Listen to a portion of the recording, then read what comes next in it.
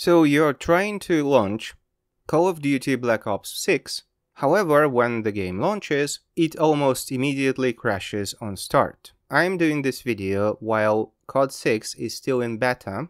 I'm not sure if this will be applicable when they finally release the game. However, at the moment, you cannot start Call of Duty 6 directly.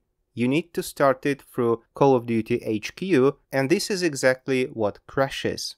So the crash is related to Call of Duty HQ and not to the game itself. I'm also launching it through Battle.net, and Battle.net will advise you to scan and repair your game.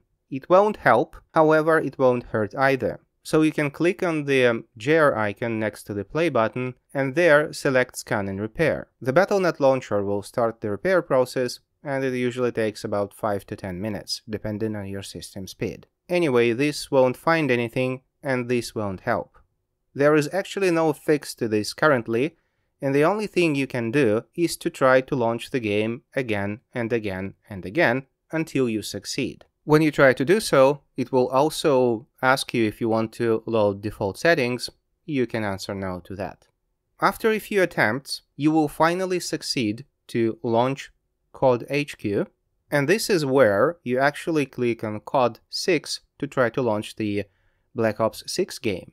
However, the problem is there are some minor updates coming in, and as always, each of them require a restart, and sometimes if you have this crash while the game was updating, it will say that there is a corruption to the update cache and ask you if you want to re-download it. You should answer yes. And finally, after several attempts, and when all the updates will be installed inside the game, and that will relaunch the game several times, and also after the shaders will compile and recompile and preload themselves, you will be finally able to play at least one match in the Call of Duty 6. Again, this is a beta version, and the game is very glitchy at the moment, but you can still manage to play a few matches. However, in my particular case, it usually completely hangs during the end screen of the game or while you're in the lobby. The picture completely freezes, however, there is still sound coming through, and I have to force close the game and launch it again.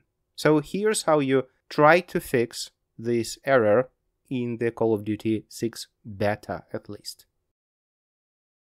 I'm the god of YouTube! Like, subscribe, jingle bells.